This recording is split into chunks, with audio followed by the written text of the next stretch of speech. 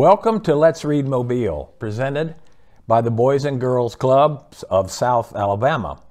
I am Bob Donnell. I am a priest here at All Saints Episcopal Church, and I like to read you one of my favorite books. The book is called Where the River Begins, and it's by Thomas Locker. Once there were two boys named Josh and Aaron who lived with their family in a big yellow house. Nearby was a river that flowed gently into the sea. On summer evenings, the boys liked to sit on their porch, watching the river and making up stories about it. Where, they wondered, did this river begin? Their grandfather loved the river and had lived near it all his life. Perhaps he would know. And one day, Josh and Aaron asked their grandfather to take them on a camping trip to find the beginning of the river. And when he agreed, they made plans and began to get packed. There's a grandfather and the boys getting packed on their camping trip. They started out early the next morning. For a time, they walked along a familiar road past fields of golden wheat and sheep grazing in the sun. Nearby flowed the river, gentle, wide, and deep.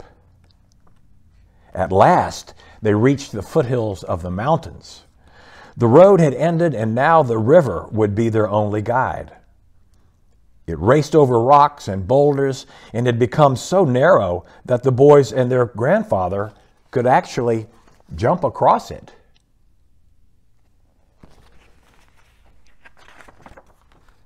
In the late afternoon, when the sun was still hot, the river led them into a dark forest. They found a campsite and set up their tent. Then the boys went wading in the cold water. The first long day away from home was over. That night, around the flickering campfire, their grandfather told Josh and Aaron stories. And drifting off to sleep, they listened to the forest noises and were soothed by the sound of the river.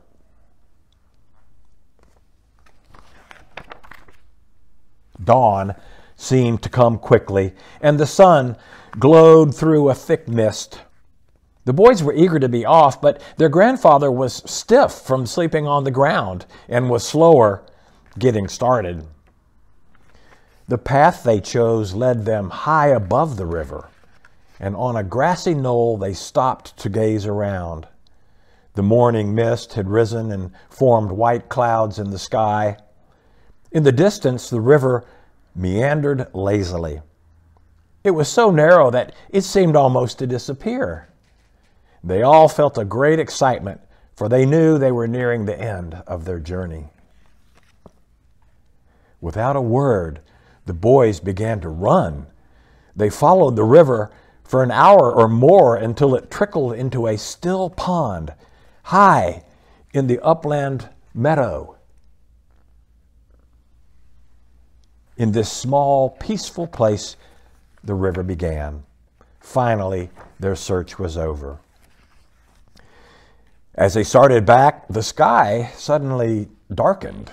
Thunder crashed around them and lightning lit the sky. They pitched their tent and crawled inside just before the storm broke.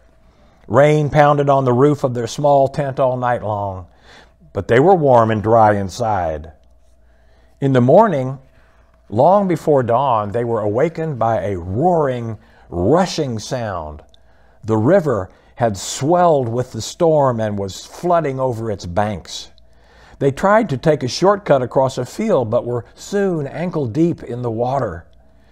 Grandfather explained that the river drew its waters from the rains high up in the mountains. They came down out of the foothills in the soft light of late afternoon. The boys recognized the cliffs along the river and knew they were close to home. Their weariness lifted, and they began to move quickly down the road. At last, they reached their house on the hill. The boys raced ahead to tell their mother and father about the place where the river began. But their grandfather paused for a moment, and in the fading light, he watched the river, which continued off, as it always had, flowing gently into the sea.